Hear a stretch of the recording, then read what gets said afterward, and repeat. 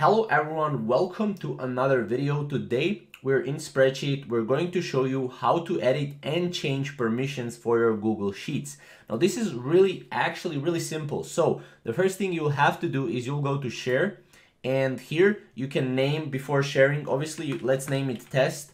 We can click save, and here we can pretty much share this with anyone we want, right? So now there are two types of ways you can share. You can go to general access and you can go and click anyone with the link, and here you can set it as viewer, commenter, or editor. Viewer can just see the spreadsheet, commenter can just see the spreadsheet and comment on spreadsheet as well, and editor can do all the things that you can do in spreadsheet. Now editor can't delete the spreadsheet, so just keep that in mind. So let's say we want someone as a viewer, we can go viewer and we can copy the link and we can share that link with someone.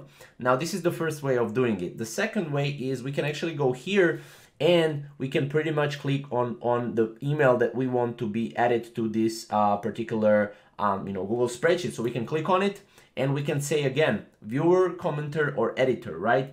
And again, let's say we want viewer, and we can send it here and they will have viewer notification, and they will be able to go in and click on the spreadsheet and view the spreadsheet. So this is basically how to set up permissions and how to edit permissions as well. Now next time, let's say we copy this link, we cancel this, we click done, right? Next time we want to edit permissions, we just go to share and we go here and say, okay, we want this person to be editor. Okay, we can copy link, we can share that link with that person, or we can go here and again click and then also like put it like a viewer or editor or commenter, whichever we want first. So this is pretty much really easy way how to edit permissions and how to share file with other people.